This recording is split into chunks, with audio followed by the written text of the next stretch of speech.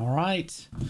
Hi guys, welcome back for the Global Lab update. I apologize, this one is not live because I'm working on the tournament production. But let's see what we're gonna get on the Global Labs this week. Bartering improvements.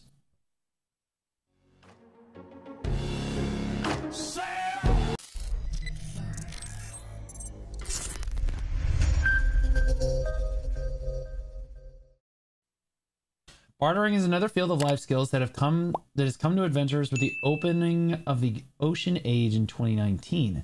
Even today, there are many adventurers who continue to love the ocean and Black Desert, like the captains of the Barrel Dancing Marlin Bar. Okay, it is the dream of many adventurers to cruise the vast ocean on a large ship, but currently, the process of building a sailboat and going through several large ships can be somewhat burdensome.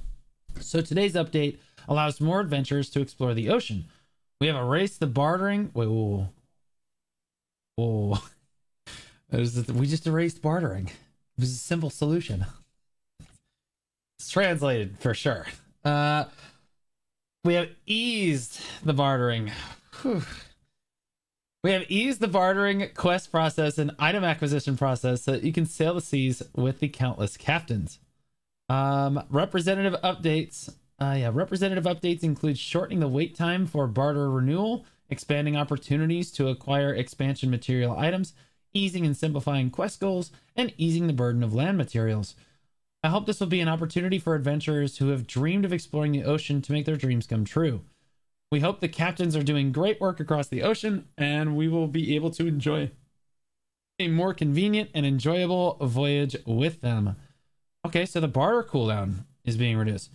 That's actually kind of huge. After updating the barter list, it's time to the time required to update new barter items has been reduced. Accordingly, the reduced Raven's trade guarantee. So that's probably the trade item refresh, like the boat item refresh probably, which can increase parley, has been reduced.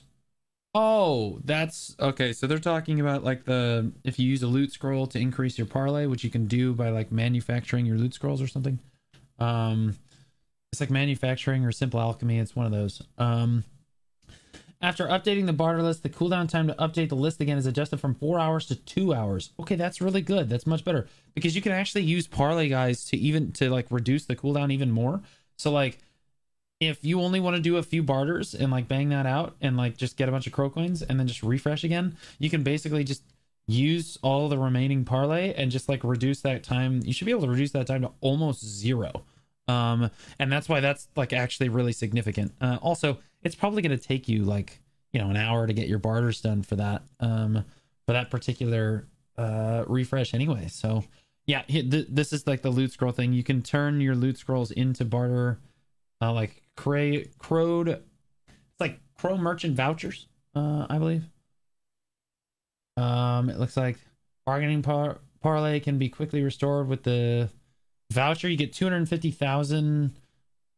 Okay, yeah, you get 250,000 parlay, but now you can do it every 2 hours instead of 4. People didn't really do this very often, but like if you're really hardcore bartering, this is what you're using your loot scrolls on. You know what I mean? Material refresh, renewal points, number of exchanges. So this is the boat material refreshes, it looks like. And material refresh, which is used to help ship expansion materials, the consumption points have been reduced. Additionally, the number of exchanges for each item on each island has been increased, allowing for more material items to be acquired with less burden. Oh, that's so much better. That makes it so much easier to get your Carrack. Bro, before you had to do so many ship material refreshes. Because guys, every single time you do a ship material refresh, there are 2 types of barter refreshes. Like there's like the normal like item material refresh, right? And then there's the ship material refresh. This one's the money one. This one's the ship one. Like that. This is how you get your ship like upgraded, right? So like you used to have to do 1 or 2 of the ship ones a day, and if you're doing the ship material refreshes, you can't do the item ones. So you're losing money. The already small amount of money you're making, you're losing a mass amount of money to do these ship material refreshes, and then you would only get like 2 or 3 items you needed for your boat. It's really miserable. It just didn't feel good. This is much better. In material exchange, the number of exchanges for the items below, which could be performed each once, have been increased to 2. However, there will be no change in the case of trade routes that allowed for the exchange more than twice. Okay, so it looks like most importantly here, I'm seeing like the T10 mat, or I mean the T10 mats, the brilliant mats. These are the tougher things to get, and you can get 2 of them now instead of 1 per refresh, which is big because now it's half the number of refreshes that you have to do in order to actually get your Carrack. This is amazing. Solar Blackstones, that's actually really big, or the Sunset Blackstones are big for the people enhancing their blue gear as well. So the number of exchanges for the sailboard expansion material items can be obtained in the exchange goods is also increased, further reducing the expansion. Okay. The number of exchanges for the items below in barter exchange has been increased as follows. Okay, the dark iron, brilliant pearl, rock salt ingots. Okay, so yeah, we just talked about this. This is on normal refreshes, guys, because like after a while, if you get like initially you can only get these brilliant mats. They look like this. There's also like brilliant rock salt ingots that look like orange ingots. But you can only get those on like the ship material refreshes. But after a while, if you do enough barters, you can actually get them on your normal refreshes, so you don't actually have to ship material refresh for that. And they lowered the overall barter count that's required for that to like, I don't know, like 1,200 or something like that, which is big, or like 1,500, somewhere in there, which is big because now like they're going to allow you to get 2 per your normal refreshes. So if you have all your other stuff done and you're just trying to get brilliant mats, now you don't have to do like the ship material refreshes in order to pound out those brilliant mats, which is really good. Crowcoin shop. For each expansion material sold in the shop, adventurers who want to proceed with expansion more quickly, the purchase has been lowered to make it a more attractive option than before. Really? Oh. Wow. So they're... Oh my gosh. This is actually a very significant change. Like Crowcoins. Wow, wait. Okay, so let's look at the combat. This is the big one right here. The combat seals, like the Cox combat seals, are usually like one of the limiting factors for getting your Carrack. And like 800 like Crowcoins was just not worth it.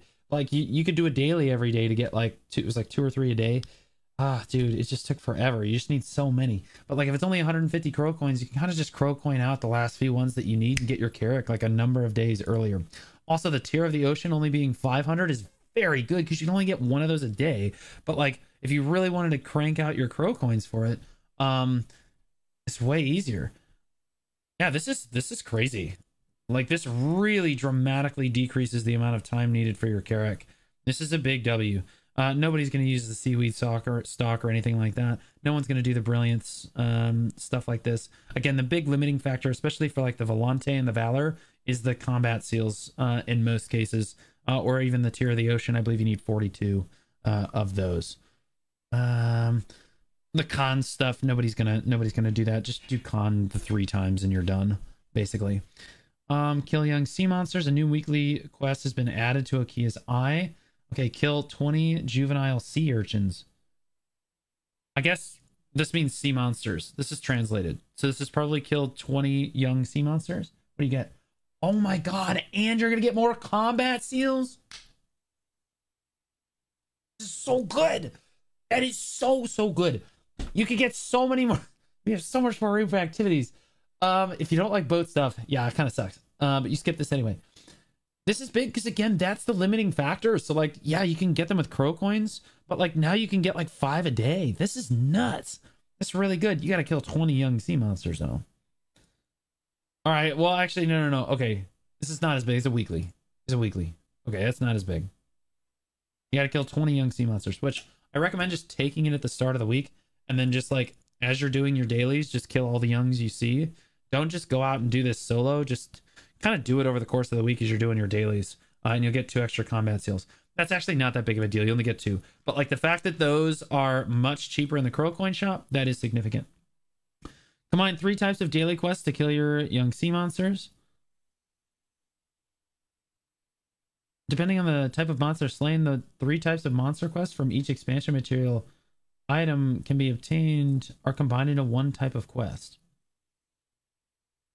Oh, so that it used to be like kill a young Hikaru, kill a young ocean stalker, etc., etc.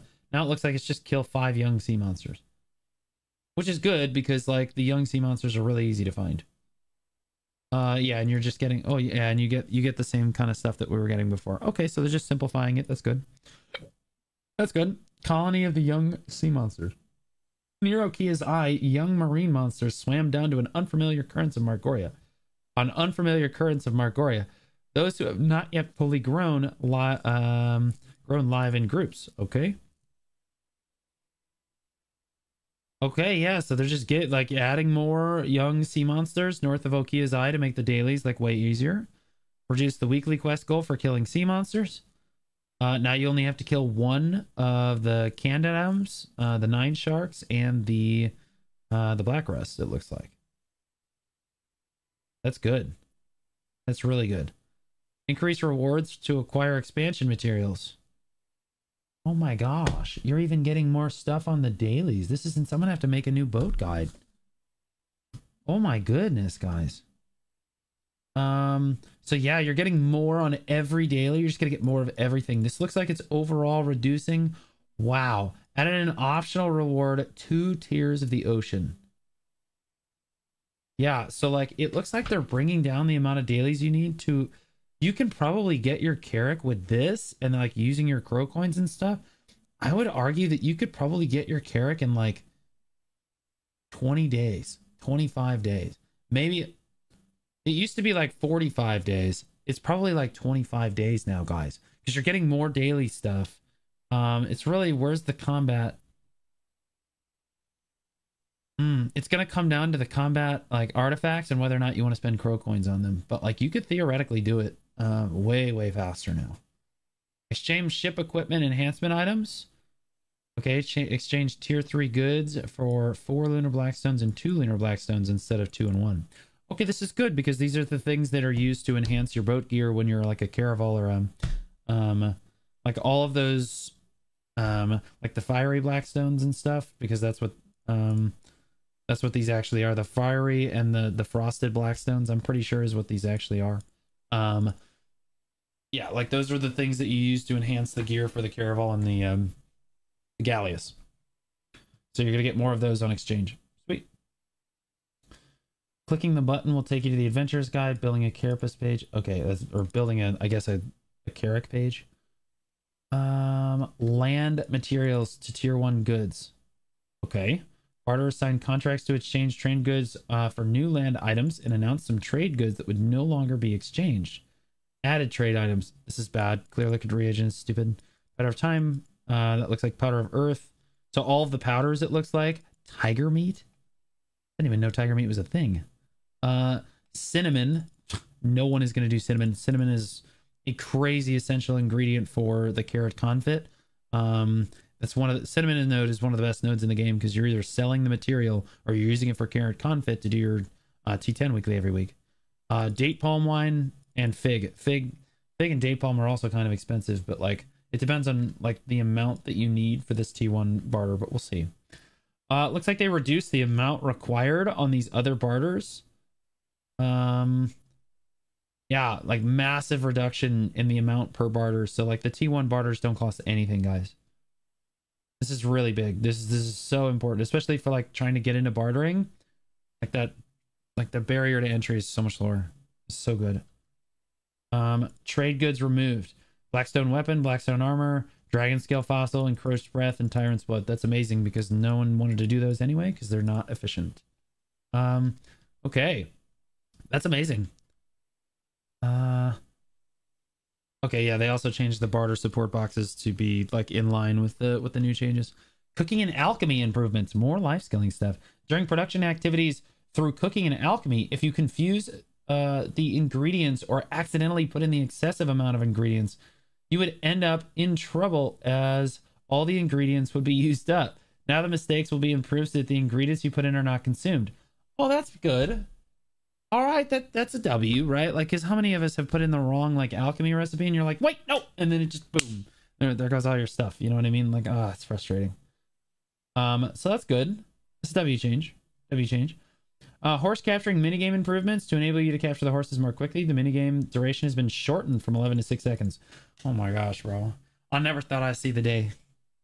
Like, usually, so I think what they realized is that people like me, we're literally just waiting until like the 3-second mark, and we would just not hit the space bar at all.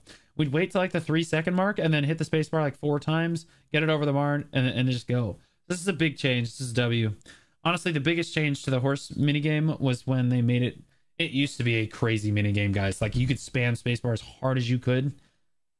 People used to bind spacebar to their mouse wheel. That's how hard for 2 patches, it bugged out, and you literally just couldn't do it because it was that hard.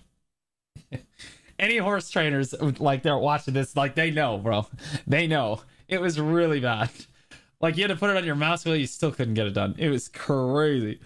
Blackstone Simplification. In today's update, as previously announced, the simplification of Blackstone items has been carried out.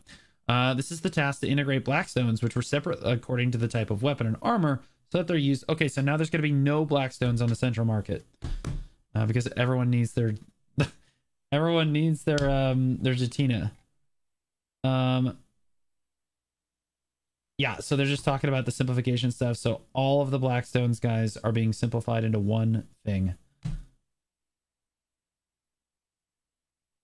It looks like exchanged unused items. Exchange items through the Black Spirit. 1 hard acquired items, 1 sharp. Oh, so you can exchange your old now. Yeah, you can't use like Blackstone armors anymore, so it looks like you can just exchange them through the Black Spirit. Which is kind of lazy because they could have just converted all this stuff for us, but they didn't want to do the work, so now we got to do it. Okay. Okay, so yeah, you're going to get the new items. So everything's being converted over. I would not sell your Blackstones, guys. Like, if I'm being honest, like, you're not going to be able to get them. And like, even if you don't need them for your Jatina pen, like, you still need them for like fail stacks and stuff. So like, if you find yourself like running out of fail stacks, you're not going to be able to make fail stacks because you can't get any Blackstones out the market. There's like 4 million. There's a lot of pre-orders. Maybe not 4 million. There's a lot of pre-orders on weapons. Even if you convert all the armors to weapons, there's still pre-orders on weapons. So like, we'll see. Supply and demand will eventually level out on this, and there will be Blackstones on the market. But like right now, as of the making of this video, it's going to be a little rough. Armor +6 to +7 enhancement probability. As all armor items can be enhanced to Blackstone armor and weapons, the upper price limit has been changed to match the item. Okay, so they're changing the... Oh, wow. Oh. It looks like armor can now be enhanced to +7 with 100% chance. Yeah. Yeah. Yeah, because they're combining Blackstones, they're going to make it so that your armors can go to +7 at 100% chance. That's an interesting change. It doesn't really change very much, but like, okay, sure. All right. Change due to unused items. Items such as Blackstone armor, hard black crystal shard, concentrated magical Blackstone armor are no longer used. These strangers can be used. No. Okay. Due to the central market maintenance on the official server on Friday, March 22nd, the waiting or purchase or sale for the following items was canceled. Okay, so they're taking down all of the like central market, like Blackstone pre-orders and stuff. They're giving everyone their stuff back. Okay, it makes sense.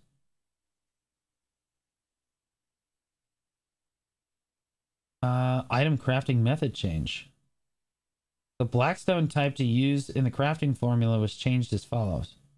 Okay, so they're just making it the new Blackstone. Okay, so it's not really changed. They're just, again, they're simplifying Blackstones, guys. Everything will be one thing.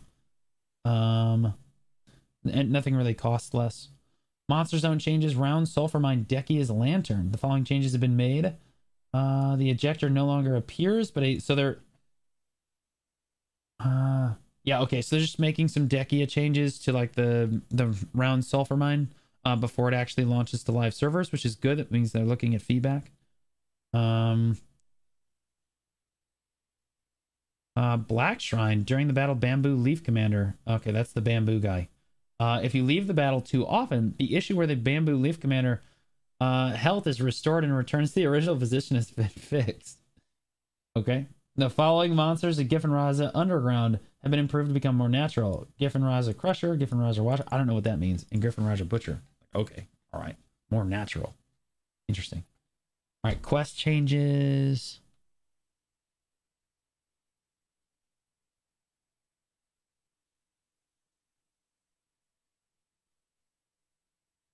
completion conditions for Carolyn's packaging for cooking and alcheming has changed. So now instead of showing her 500 Imperial seals, all you have to do is show her 100 witches delicacies or unknown catalysts. Okay, W change. Sure. Sure. This is just random quest stuff, UI improvements. The old menu, which is maintained about 7 years, the new menu was updated in September 2017, is scheduled to end after regular maintenance on Wednesday, April 24th, about a month later. They're taking away the old UI. Players are going to be pissed. There are adventurers who continue to use the old menu to this day and were unable to support the various due to various newly added contents. They're actually taking away the old UI, guys. You guys are going to be pissed in the comments. Oh man, you guys are going to be so mad. I would say about 50% of players use the old UI stuff. Maybe 30%. But like usually like OG veterans, even some new players find the old UI easier to use than the new one. And they're like, stop using the old UI. Use the new one so we don't have to update the old one. Wow, that's crazy. Okay, so yeah, that's gone. Yeah, they're going to take out the old UI, guys. That sucks.